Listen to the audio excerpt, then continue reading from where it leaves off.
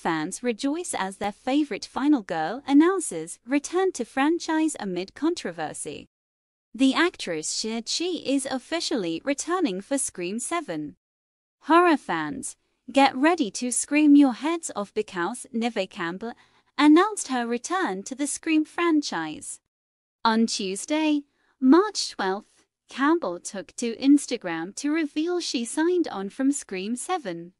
Hi all, I'm so excited to announce this news. Sidney Prescott is coming back, she wrote alongside a photo of the cover page of a script.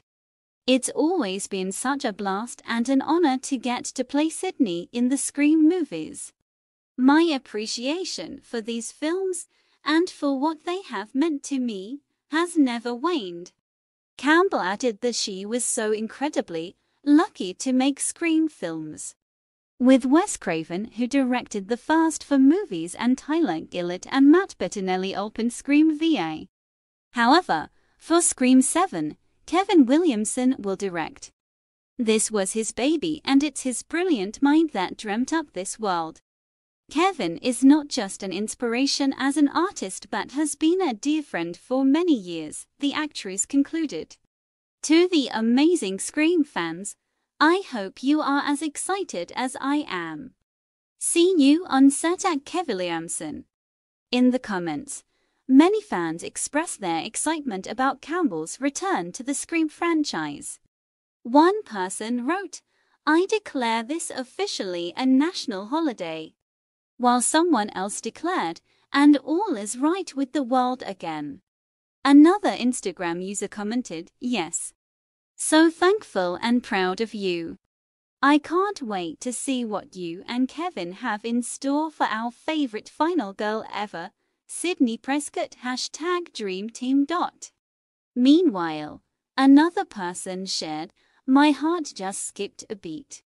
I am so thrilled. Scream is nothing without Neve and Sidney."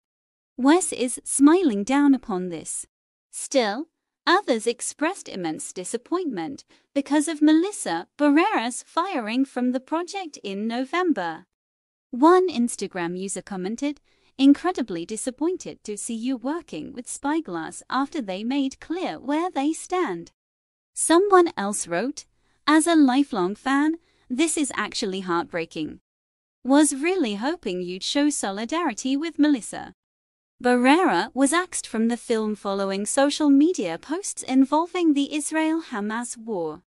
In a statement, the movie's production company said at the time, per the Associated Press, "Spyglass stance is unequivocally clear.